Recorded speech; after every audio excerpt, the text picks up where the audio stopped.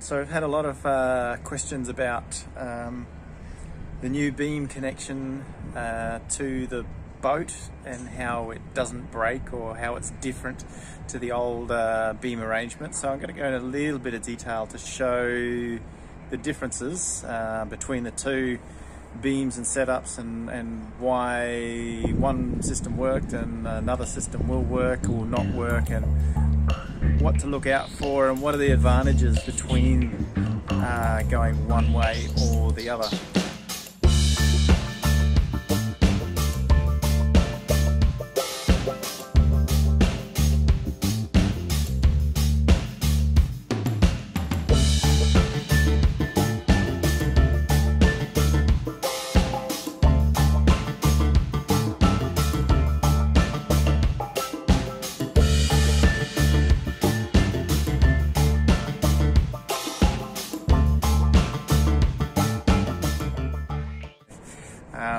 First of all, we'll start with the old beam because that's what was originally there. So this is the old beam connection, and we'll start where it was at the boat. So here, this plate here was bolted to the inside flange of the deck, and you can see there's 6 M10 bolts here that held it in. This is all the connection point was between the boat and the beam. So there's a massive stainless steel fitting here and these 6 bolts. Inside the boat there's a piece of plywood that was in here to create a stiffening point in behind the deck to try and spread the load from the bolts into the hull shell. And there was also a I'll call it a bulkhead for now, but there was a piece of plywood that basically went athwartship under the deck here, and that was tabbed in. And when I say it was tabbed in, it was very, very loosely tabbed in, to say the least. When I pulled it out, I literally pulled it out with one hand because the taping was so bad. The next point along the beam is a mechanical connection via a very big pin, in this case a big bolt from the stainless steel lug that was bolted to the boat. We're now looking at the beam itself, and the connection between the two was via a single bolt. In here was actually the martingale wire. Now the martingale wire was directly bolted to here, so it could transfer its load directly from the bolt to this stainless steel fitting and into the hull. Now the martingale wire went from here up to the top of the seagull striker. Have a look up there. You can see the top of the seagull striker there. It was a great big 12mm wire, and it went from up there down to here and made this connection. So what we've got to look at is the load path of everything, how the load goes from the forestay and gets connected to the boat, and it's through those connections it is where the biggest differences between the old beam arrangement, which you've seen with all these mechanical nuts and bolts and pins and hinges and things, compares to the new arrangement of the carbon beam, where everything's glued and bonded and basically becomes homogeneous with the boat. This front beam arrangement has a very major vertical component to it, and a small aft component to it, and the torsional component is quite low because we have this pin arrangement, and the forestay pin where it's pinned on the beam here is in approximately the same point as where this beam is connected here and where the seagull striker is, so there's very little torsional moments being created. So the beam in this arrangement is primarily set up for taking vertical load. So the forestay is pulling up and the forestay is pulling aft, because the forestay is on a slight angle facing aft towards the mast. as an instance, in our case with our boat and the forestay angle that we have, if I have 10 tons of load in the forestay, I'm going to have a 9.5 ton vertical load straight up, and I'm going to have a 3.1 ton load aft.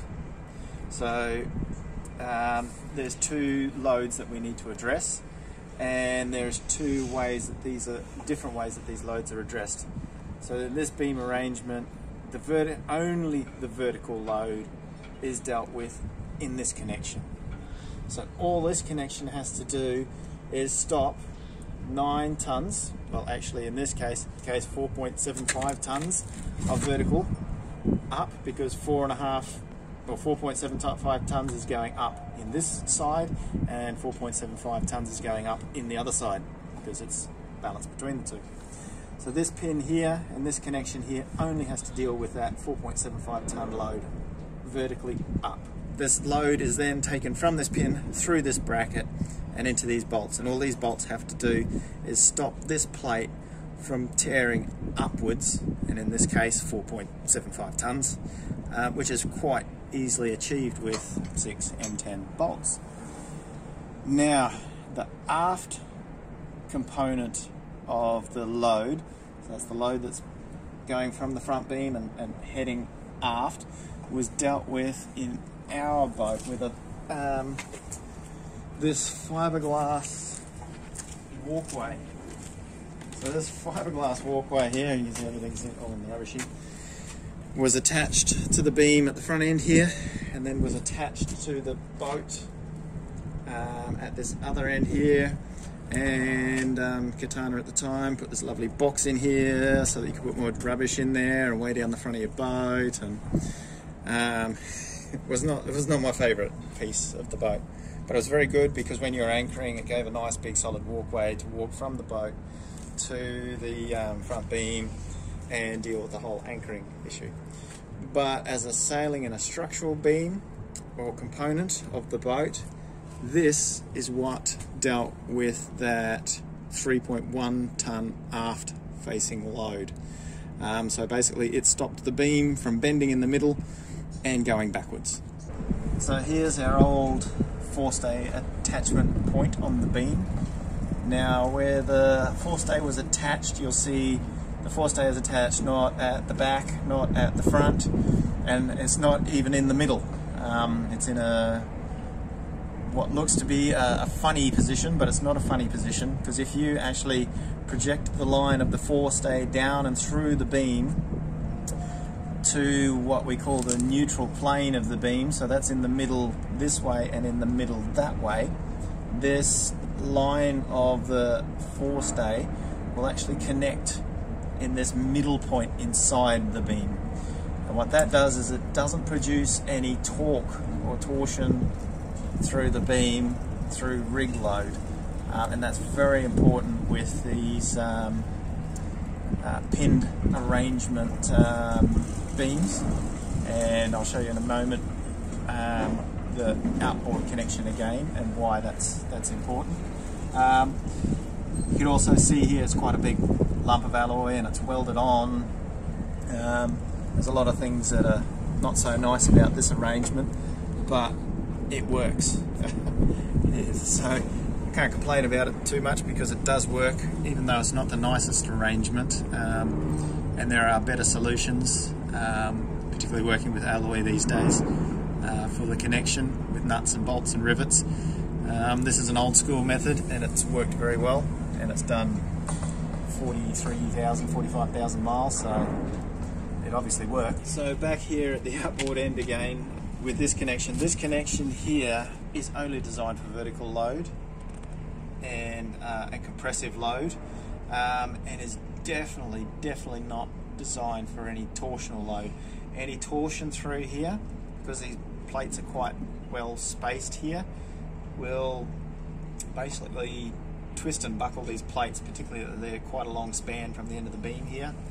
Any torsion through this beam arrangement turns quite bad and quite ugly quite fast, and there's probably been a lot of examples of beam failures, and they're in this junction here, and it's usually due to torsion. And it's not just torsion through the beam delivered from rig tension, but particularly in boats that have really long and slender bows, the boats can twist and rack. So the two bows will do this, and when you've got a beam connection between the two, it creates quite a large twisting or torque moment in the connection, and this can actually create a failure point here as well. This mechanical pin and bolt arrangement is quite good if you do have a fairly flexible boat and the bows do move around a bit. This allows for that to happen, and it won't break all the connections if that flexibility is allowed for in this junction here, and that's one of the things we'll talk about with the new arrangement and how we deal with the whole torque thing through the beam, because the beam becomes all of a sudden a very structural member of the boat, whereas this is not a structural part of the boat. So the load of the forestay, you can see, is not directly vertical, straight up and down. It is not. It is actually pulling backwards a bit. And this is a very important and a very critical thing to look at with the beams and the loads that it applies to the beam. But what we're going to look at is the forestay is pulling in an upward and slightly backward direction. Now if we go closer to the forestay here, we're going to look at how the load is transferred out of the forestay. So the load is transferred out of the forestay, which is this toggle here, and in our case this toggle is connected to this big nitronic rod here, and this nitronic rod here then transfers the load into this carbon part of the beam here. So this pin is pulling up, or in the direction that the forestay is pulling on it, into the carbon here. Now we're trying to transfer the load from this pin through all this carbon beam here into the seagull striker here. So the pin is pulling up on the martingale. So the martingale wants to go up like this. That load is then transferred into this carbon spreader, which is the seagull striker. So the load is now going up. We need to keep this martingale and seagull striker and the forestay and everything from going up. And the way we do that is with the martingale here. So the martingale strap is a continuous fibre strap that runs over the top of the seagull striker here, and it takes the loads and it shoots it down each side. So this strap is now taking load from being vertical and then is transferring it or translating it into this funny angle here and funny angle there, and pushing that or putting it in towards the ends of the beam. Now what's happening here is the martingale is actually pulling on the beam and in this angle, the angle that it's connected to the beam. So it's actually putting the beam into compression this way, and it's actually trying to lift it a little bit vertically as well. There's actually more compression than there is vertical component. So this beam is being compressed quite hard, and the vertical component of the whole arrangement is actually being transferred into this socket. Now this socket here, you can see, is substantially bigger than the 6 bolts that used to be there. Now we've transferred all the load into the beam area here through this martingale strap being taped on the top here, and eventually, maybe the next day or so, I'll transfer the martingale strap loads. They'll be transferred into the bottom side of this beam, so all of the load that's in that martingale is being transferred in and around this beam here, because the beam's quite large and very stiff, so it transfers the load very well. And it transfers that into the beam, and the beam goes right through our bow. It is not connected here. Well, there is a connection here, but this beam is actually glued to the boat on the inside in here. So there is 3 places where this beam is connected. We have carbon connecting it on the outside skin here, which we can all see and everyone knows about. But then it is also going to be connected, and when I say it's going to be connected, it's only because I haven't done the taping yet, inside, on the inside of the hull here, and then also inside on the outboard side of the hull. So there is actually 3 major connections, and these connections, as you can see, are much, much bigger and distribute the load over a much bigger area than what the old connection did. This is now a very structural part of the boat and has become a large stiffener for the front end of the boat. So our boat is now going to be stiffer. The issue with that is we are now taking some of the boat loads and transferring them into the beam. So now when the bow wants to rack up and down, the racking motion or loads is now going to be transferred from one side to the other through the beam connection. So the beam actually has to be quite stiff in torsion, and it has to have quite a large torsion connection. And that is why there is a very big amount of double bias, which is very good for delivering torsion through connections in and around the socket here.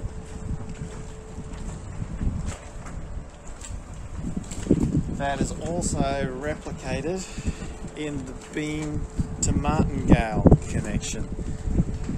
You would have seen in the video we did a lot of double bias in this connection along with a bit of uni, but there was primarily double bias because I'm mostly concerned about the torsional load that's going to go through this.